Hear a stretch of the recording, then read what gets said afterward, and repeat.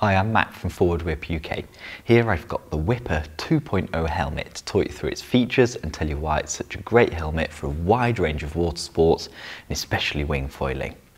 It's made with multi-impact EPP foam, which will always regain its shape after impact, and a hard one-piece ABS outer shell so it will withstand continuous bumps and knocks and scrapes. The shape of it incorporates this discreet aesthetic peak on the front, which works especially well in winter in Europe and the UK. If you're having to endure rain or hail, this just keeps the drips out of your eyes. It's well vented, it comes with removable ear protectors, which are padded and perforated so you can hear through them no problem. They just pop off from the inside on two poppers.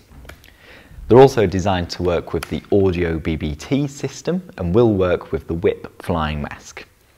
The Wipper has an adjustable buckle fastening system around the chin, and same as the Pro WIP 2.0, this helmet has the 360-degree micrometric fit system around the head, which is this wheel system at the back to tighten and loosen the helmet for a perfect fit. Size-wise, there's two sizes, the larger being medium XL to fit heads 55 to 61 centimeters. This is available in stealth black, red and the new disco blue.